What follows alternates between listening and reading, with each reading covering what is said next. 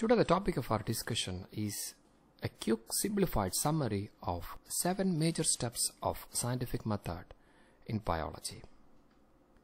So moving right into the topic, scientific method starts with making observation. Keen observation is one of the most important feature of a researcher. So we have to make an observation, and this observation may be direct using our senses or maybe using instruments. If we are studying microorganisms, we need a microscope like that. The observation should be correct and repeatable. Then we will be asking questions about the observation: how, what, why, what's the reason, like that. And these questions will help us to define the problem. Therefore, step 2 is research the topic. It is also called as review of literature.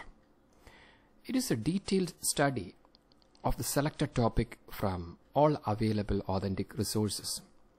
Often the most authentic resource is the papers published in scientific journals, maybe books, maybe magazines, etc. The purpose of this review of literature is it helps in avoiding repetition. Somebody might have done the work before.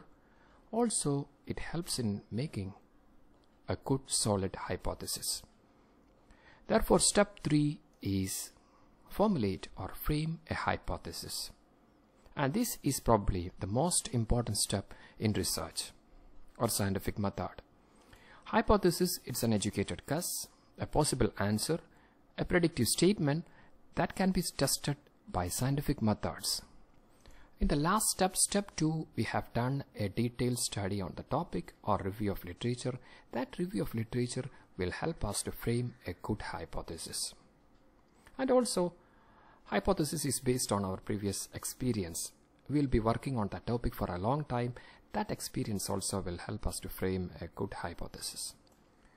Step 4, conduct an experiment to test this hypothesis. So here we will be discussing or we will be considering all the parameters associated with the experiment, dependent variable, independent variable, etc. We have discussed all these terms in detail in our previous videos. So conduct experiment considering all the parameters. And step 5 is collect data and analyze data. So data collection, as in the case of observation, it may be direct, maybe using our senses, or indirect using some instruments.